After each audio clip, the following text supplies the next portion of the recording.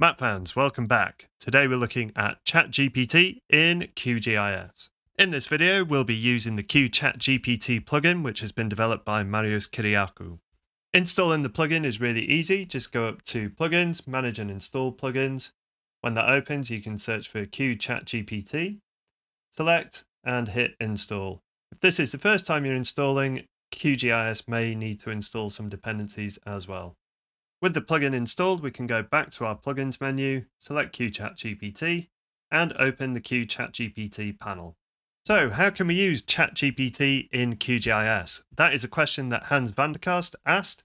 He put out a really good video, so do check that out and check out his channel too. That was on an older version of QChatGPT though, and in this video we're using version 0.3. You'll notice now that we have a settings panel. And if you click on that settings panel, you can enter an API key, which you'll need to get from OpenAI in order to get this to work. Hans looked at a couple of use cases in his video, and I'd just like to revisit those and see how the new version handles them.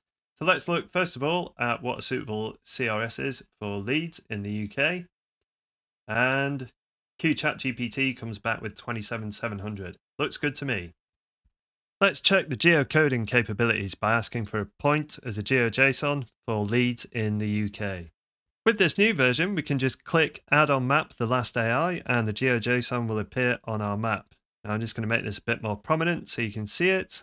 Let's make it bright pink, okay, and a little bit bigger. And there we go, we have a GeoJSON point on leads in the UK. Now we'll go for something a bit more specific and ask for the Corn Exchange in Leeds, UK. If I click Add on Map the last AI, that should land on the Corn Exchange, but it hasn't. It is quite a ways off, so it looks like ChatGPT is a little bit drunk. Now, one of the really neat things about the web version of ChatGPT is that you can have a conversation with it. So if I ask to try again and be more accurate, oh no, I would like to buy a new laptop that is powerful enough to run demanding software and applications. Again, it looks like ChatGPT is drunk. And the reason for this is that we have no context in this version of ChatGPT. But if you watch right through to the end, I will show you a neat little tinkering that I have done with the original code from Marius, and we might have some context available. What about coding? Let's ask for a list of layers using QGIS in our current project, and back it comes with a chunk of Python code. Notice that it's nicely formatted. I'll just copy this and then open up a console. Paste that code in there, hit enter a couple of times, and there's our layers. Now I did mention that if you watch to the end of the video, there'd be a little surprise for you, and what I'm doing here is just installing a development version of QChatGPT that I have been working on. And once I install this, what I've done is given ChatGPT a little bit of a memory. In fact, we've given QChatGPT a brain. That's not true at all. What I've actually done is just given it a little bit of context. And so we take the previous prompt and the answer to that prompt and then feed it in as a new prompt. And this means that ChatGPT understands what we've asked it previously. So let's ask for that same QGIS script. And I'm just going to copy that and put it into the prompter. There we go. Paste that in. And there's a list of our layers as before. Now with this context enabled, what I can then do is ask QChatGPT to provide us or update that script that it's just provided and give us some CRS information for those layers as well. And this means that you can kind of guide QChatGPT into the answer that you want it to give. So if it spits something out and it's not correct, then you can ask it to go back and refine its answer for you. Another one that Hans tried out was asking about plugins and what suitable plugins there might be. So this is just a quick conversation with QChatGPT to find a decent plugin to get base maps into my QGIS project. Now, do be aware that there will be some drift onto this. I've only got the last 6 interactions going in there, and it is possible for QChatGPT to get confused. Not just slightly confused, but very confused.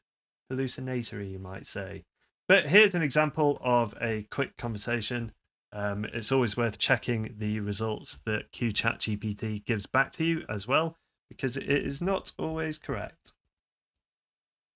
What about using QChatGPT in analysis? Here I've got some polygons and some points, and I'd like to find out how many points are in each polygon. Now I'm going to do this on the fly so that you can see what it's like in real time. And I've just asked a question in QGIS. I have a points layer, points, and a polygon layer, polygons.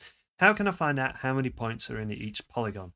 Now I'm being really descriptive here because I want QChatGPT to fully understand the problem. So it's come back with a couple of suggestions. I could use a count points in polygon tool, and it tells me where to find it. That's pretty neat. Or joint attributes by location. Also neat. Two options there. Now these data are in a geo package, so I wonder if it can help me out with the SQL.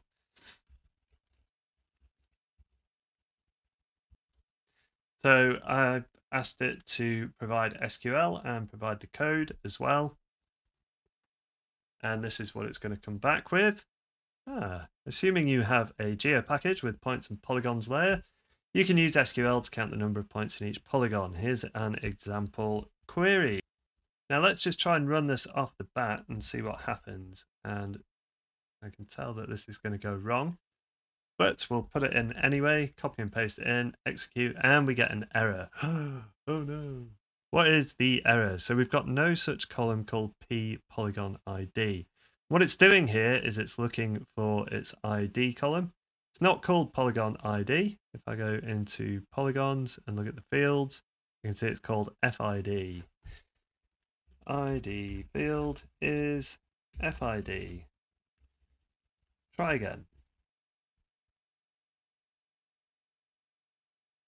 Aha, this is looking a little better. So let's copy and paste that in and see what we get here. Execute that. Now we've got a different problem, and we have Q. There is no geometry. So our polygons are in as Q, and instead of geometry, they have a geom field. All right, so let's just change that up and try it out. And then we have the number of points for each polygon. Now that is pretty neat. Thank you very much, QChatGPT. All in all, a very powerful tool, and don't forget that you will need an API key for this. Now, the API key, it's not free usage. So my usage so far in March has been 49 cents, and I get an allowance of $18. I think today in making this video, I have used about 23 cents worth. So that is quite a lot of requests. Let's have a look.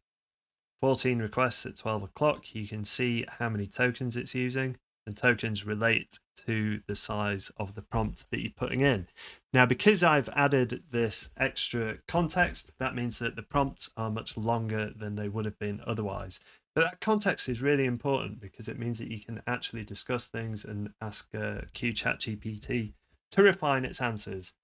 So, thanks very much for watching. Don't forget to like, don't forget to subscribe, and have a wonderful day. Cheery bye. And happy mapping.